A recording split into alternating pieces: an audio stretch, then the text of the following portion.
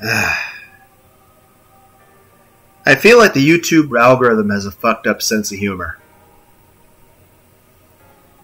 For this to be the thing that winds up getting suggested, like I said, I'll read a little bit of it. But if it turns out like the previous part, I'm just going to say fuck it and go to fucking bed.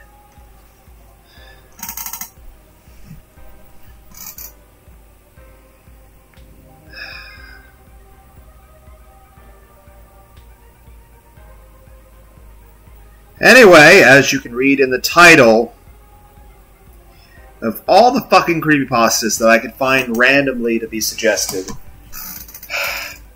one that is actually called, the name of the creepypasta is, Please Don't Actually Try This. YouTube algorithm, what is your problem, huh? What is wrong? Who programmed this algorithm? Fucking hell. This is part 24. I need sleep.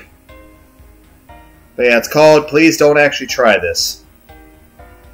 I've been posting bits and pieces of my life here, but I find them a little boring and self-serving. The last one about Juby incidents was already like 70% made up, to my shame. So today I'll post a recipe instead. This is not a creepypasta, at least not yet. And I'm writing it from a train in New York City area. And I'm about to share with you today is one of the most, mainly relatively safe ways in which you can access, not quite enter, a place I call the shadow side. And its effectiveness depends on how seriously you take me. Your mileage may vary, refer to title. Yeah, the title literally says, please don't actually try this.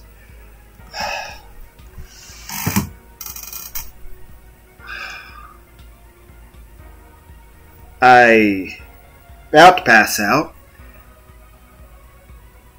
I won't tell you that you shouldn't be afraid of the shadow side. Chances are you've already seen it after all. I merely think it was just a recurring dream. I will tell you there is no need to be ignorantly afraid of it, though. There is a difference. Ignorance fuels fear, and fear can give that place a lot of juice to run on. You have to be big on preparation if you want to try this. It's like skydiving. If getting it right on your first try is not something you're good at, then this is not for you. Yeah, you don't want to fuck up skydiving. That comes with a bit of a risk. If you do drugs or alcohol the night of the event, you're going to have a bad time. If you're going through some serious issues in your life and are not feeling mentally or spiritually stable, or if you're doing this just to escape, you're going to have a bad time. Why does this sound like something like that? Why does this remind me of like some sort of phrasing that was used in South Park? Like, I feel like the way this is phrased feels... my phone turned up. Good. I'm just saying, it sounds familiar. This sounds like the way something would be... This sounds like Mr. Mackey. This sounds... If you don't follow my instructions, particularly the multiple backups I'll give you, which, trust me, there are for a reason, you're going to have a really bad time. Okay. The name of this game is Three Kings, by the way. Ingredients: a very large, empty, and quiet room, preferably without windows. Windows exist, you need to be able to cover them up to ensure total darkness. Basements usually work well if they're roomy enough. Yes, give me more reason to hate basements. A pack of candles. You only use one. I usually just use the scented ones because they smell nice. If all goes well, and a lighter. I mean, how is the fuck you going to light the candle? A bucket of water and a mug. Can the mug be filled with hot cocoa? A fan. I have one of those on at all times. I live in Ohio. Fans are necessary. 2 large mirrors. I can't remember the last time I... 3 chairs. An alarm. Joke's on you. I have alarms on my phone, and I usually have 3 different alarm clocks around my bed at all times. An active cell phone. Don't forget to charge the goddamn battery. A loved one willing to follow rules and go along with all the madness. A small toy or dear object from your childhood. Setup. Also, I agree with the title. Don't ever do any of this shit, guys. Like, just don't fuck with the paranormal. Just, like, there's no benefit. Like, what do you gain? Like, why would you want to? Like, oh, if you're bored, just play, like, Call of Duty or Halo or something. There's plenty of stuff to entertain people now. Rather than, oh, let's play a life and death thing where we're going up and down stairs and then giant bird vampire people are going to, like, eat us. Yes, I'm referencing another creepypasta. Everything's a fucking reference on this channel. Start setup. Around 11 p.m., place one chair in the center of the room, facing north. This is important. Place the other two chairs exactly left and right, facing your throne.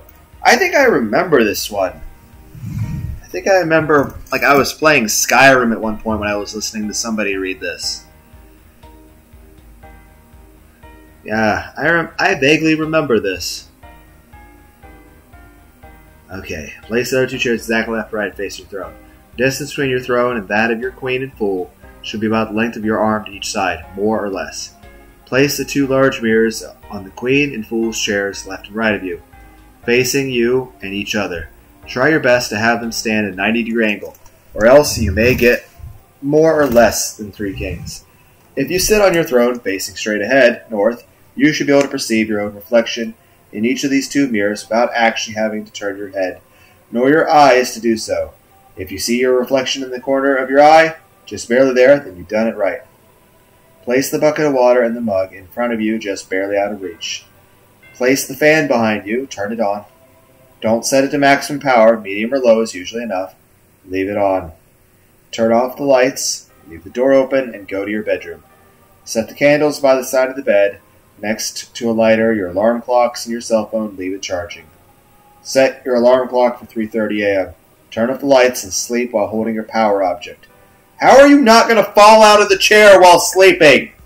Granted, I have fallen asleep standing up before, but that was usually during times where I had been awake for excess of 80-plus hours. And then usually, during the times I slept in between that, was usually periods of like 20 minutes a day or something. I've not been that sleep-deprived in a long-ass time, not even now. But, you know, those are special circumstances back then. Turn off lights, get some rest. Again, how are you not falling out of this chair? Also, that's so uncomfortable. Showtime. Wake up 3:30 with your alarm clock, turn it off, but don't turn on the light. You have exactly 3 minutes to light your candle, grab your cell phone, and make your way to the dark room and sit in your throne. Oh, okay, they didn't... Okay, I thought you meant sleep in the chair. I was like, how are you just sitting in the chair in the dark room? I'm like, come on. Seriously? You should be seated by 3:33 a.m. Don't forget your power object. What's a power object? I forgot this. Check potential red flags. If your cell phone didn't charge for whatever reason, abort the mission. If the alarm didn't go off at exactly 3:30, abort the mission. If you find the dark room door closed, remember you left it open, abort the mission. If the fan is turned off, you left it on, abort the mission. Side note, if you have to abort the mission due to any of the above, leave the house with your loved one. Go to a hotel or something. There's no need to run. You have time to grab a jacket and your keys and whatnot. But leave. After 6 a.m., the coast should be clear. If all is going as planned, you can proceed and take your throne. Do not look directly at either of the 2 mirrors beside you. Do not let the candle go out. The fan is beside you. You must protect the candle with your body. This sounds way too fucking risky. Again, why would you want to do this? Which is standing in between. There's a reason for this, and you'll soon see. You're going to have a bad time. I get it, Mr. Mackey. Why are you teaching us this, Mr. Mackey? Look straight ahead at the darkness, not at the candle, not at the mirrors, just straight ahead, eagle-eyed readers surely notes I didn't say during setup which chair was queen and which chair was fool. That's because it's your job to find out. And from their point of view, you are either their queen or their fool. Hence, 3 kings. Okay? I won't spoil what happens next. Suffice to say, you won't be alone, and if you have questions, you'll get answers. Sometimes in the form of new questions. That's not how... That's not how that's supposed to... Fuck you. But hey, that's the story of humanity, eh? Just stay put and try not to move. Again, do not look directly at the mirrors. Don't chicken out either. You need to wait until 4:30. How am I going to sit still for that long and not just start rambling to myself? By 4:34, it's all over. It's okay to tremble a little bit. Just try not to. Not because it affects the ritual or anything. It's just a pussy thing to do while in polite company. Did I mention not to let the candle go out? Yeah, that's what the fan is for. You're protecting the candle with your body. But if you move your body, or to suddenly move, the fan would turn off the candle. That's backup number 1. Your loved one is backup number 2. At 4:34, she has to come in the room and call your name. If that won't work, she has to call your cell phone. If that won't work, she has the glass of water and a bucket. She can't touch you, though. That's a newbie mistake. Backup number 3, your item of power, the toy or locket. Oh yeah, the cherished childhood object. Whatever object strength is brought along for your ride. It'll show you the way. Shut the... SHTF. What does that stand for? It'll show you the way if shit hits the fan. Gotcha. Multiple backups. You gotta be like a Boy Scout if you do these things. Half-ass it all the way so that it won't work. Worst you can do is to take it seriously enough for it to work, and not seriously enough to be prepared for the consequences. If in doubt, refer to the title. Yeah, don't do this. Edit. By my count, 22 of 25 spots of No Sleep front page are taken by 3 kings post at this moment. I love no... Okay, it's an edit.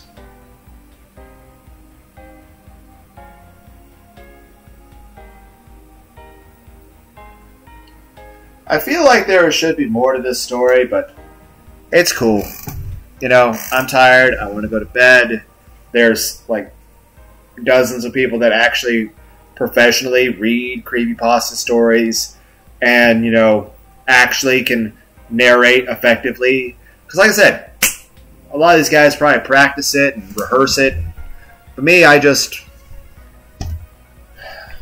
wanted to read, and part of it, you know, being unrehearsed was you guys could, you know, be there with me for whatever reactions I would have to things. Because, like I said, I've pretty much heard every creepypasta in existence at some point in my life. I just can't actively remember them half the time. My memory... Like I said, you can't read just about every book in existence and then remember half of shit, okay? It just doesn't work that way. Because I tend to read just about everything. But, you know, you can't just read thing after thing after thing and really remember. Or, like I think I remember listening to this particular one. I think I was playing Skyrim and I was just listening to, you know, creepypasta narrators. But, of course, like I said, they're a lot better. Their voice is better sounding than mine. They actually rehearse things. They are actually good at acting and stuff. I'm just some guy reading. That's just what it is. I'm just some random dude reading a story. But, yeah, you guys got to share in that experience with me, so I hope you enjoyed the ride, and like I said, there's plenty of creepypasta content out there, but I'm glad I could add a tiny bit out there to YouTube. So, I hope all of you had a wonderful, wonderful, wonderful day. Bye.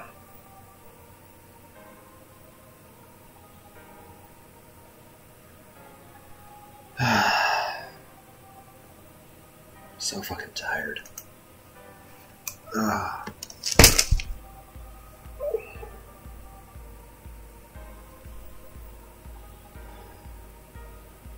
Why does everything fucking hurt?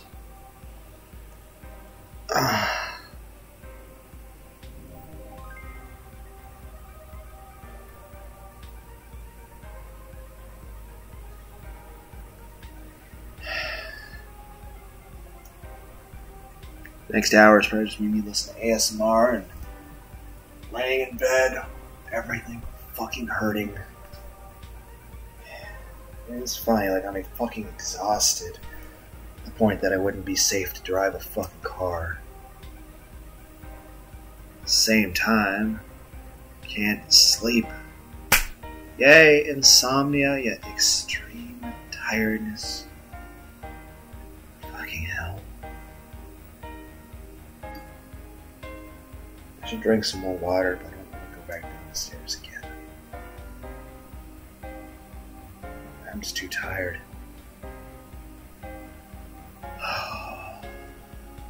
Fuck. Gotta be awake enough to actually finish. Just turning everything off.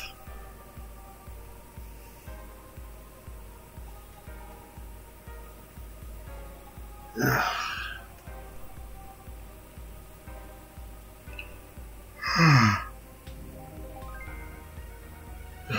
need to get a little sleep.